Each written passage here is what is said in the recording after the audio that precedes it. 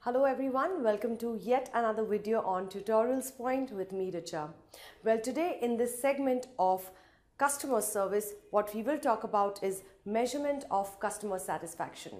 Well, all organizations and brands who are selling their product and services really want to know how satisfied their customers are by using their product or services. Am I right? So let's get started on this particular module right away.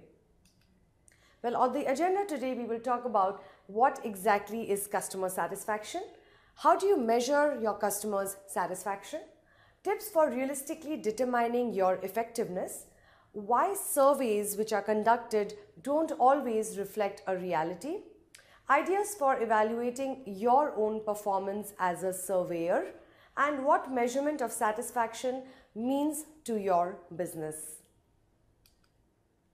Well friends, what exactly is customer satisfaction? Let's give it a definition. It is a marketing term that is measuring how products and services supplied by a company meets or surpasses a customer's expectation. So generally it is a gimmick, a marketing gimmick which is done by most of the organizations. Customer satisfaction is important because it provides marketers and business owners with a matrix that they can use to manage and improve their business. Everybody today wants to improve and really want to highlight their business that they are doing. And when they do that, they definitely want to keep their customers satisfied and happy. So this is basically a marketing gimmick which is taken care by most of the people. So how do you really measure your customers' satisfaction? There are certain techniques to do that. The first is outline goals and plan.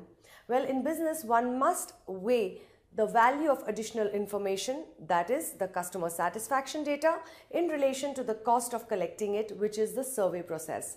Your first step really becomes how to have a goal and a plan of action to get the survey done. The second is creating your customer survey. Every organization has a different way of additionally trying to do this particular survey. So basis on the goals and plans that you have made for yourself, create a customer survey. Time and place is very important because while a customer who has to give this particular feedback or rating on your survey, it is important that the time and place really matters a lot. Fourth is analyze the survey data. Whatever you have collected, you need to make sure that you give it some kind of analysis. So once you've collected your data, make sure it just doesn't sit there dormant and unused. You've got all the survey insight and it's just now waiting to be uncovered. So do not just sit there, use all the analysis after collecting the data. Fifth is make the adjustment, which means now that you can identify these people, perhaps you can work with your customer marketing and customer success teams to plan certain programs for them. So once you have collected everything, make sure that you use it to your advantage and make sure that you keep your customers satisfied. Well, according to a survey which is done for customers, let's look at what are certain things which are important as a customer. Travel time, how much are you really traveling to get this particular survey done?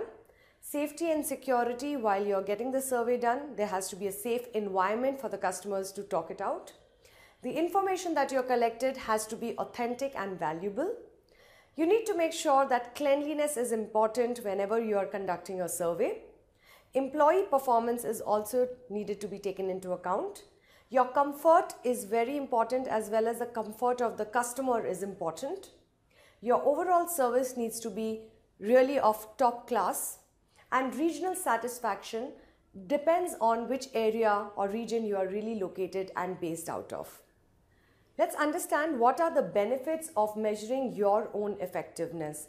Well, it helps you to improve your customer service because once you get all the data and once you are able to do a good survey, you are able to get all that information to improve your customer service. Turning customers into your brand ambassadors. Your customers are nothing but your brand ambassadors who speak out for your particular product or service. Discovering competitive advantages. While you were doing the survey, you would also definitely come to know what are your competitive advantages. You focus on the new upcoming trends. Run and analyze surveys on a regular basis. Do not just do a survey once and forget about it, and the next year you wake up, rise and shine, and then do the survey. Make sure that you run surveys which are pretty much consistent every time. Why surveys don't always reflect a reality?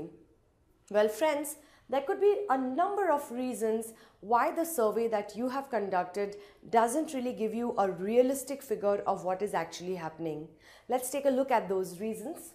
The first is consumers cannot break down their decisions.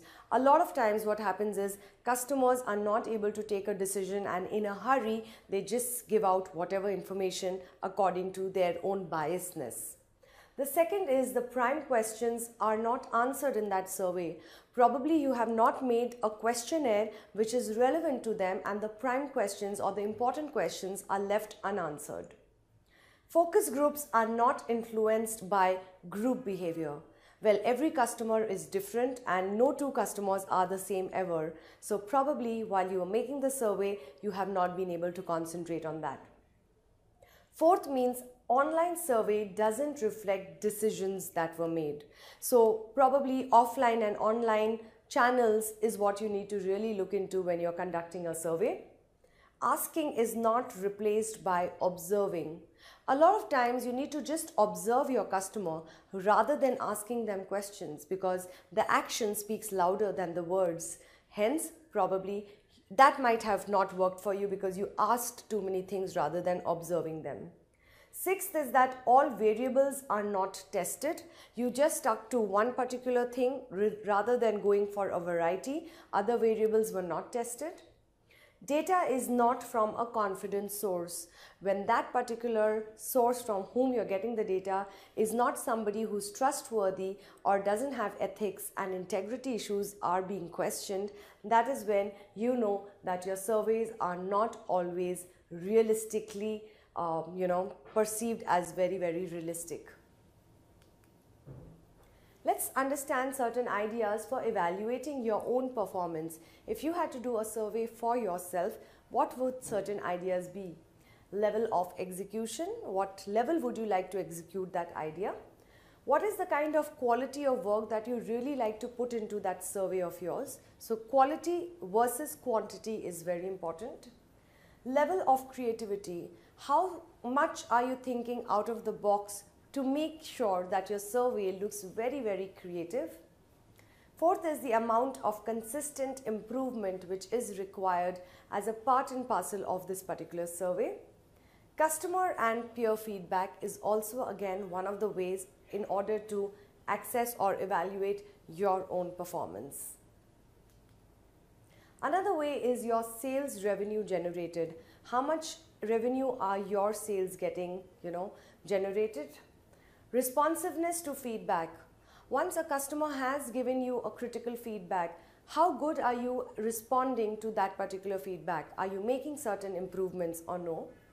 Ability to take ownership. A lot of times we push the blame on each other, our colleagues or our different people in our organization. Rather, it's better to take the ownership and responsibility and accountability.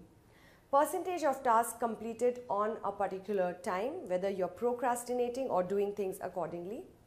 Being on time and on budget, which is a serious mistake for a lot of people. They are never on time and they're always never on the budget. So this is something you need to measure for your own performance. Well, friends, what really measurement of a satisfaction means to your business? Once you have understood your entire customers, the survey is done properly, what exactly or how exactly do you measure your customer satisfaction? Well, you amaze your customers is something that is delighting your customers. Again, you exceed your customer's expectation. How much does a customer expect from you, and are you able to exceed that customer expectation is what you need to look at. Or are you really meeting your customer expectation? So at the bottom of the pyramid is what you have to or generally do is meet your customer expectation. Then is exceeding them, delighting them and amazing them, or just giving them a wow factor.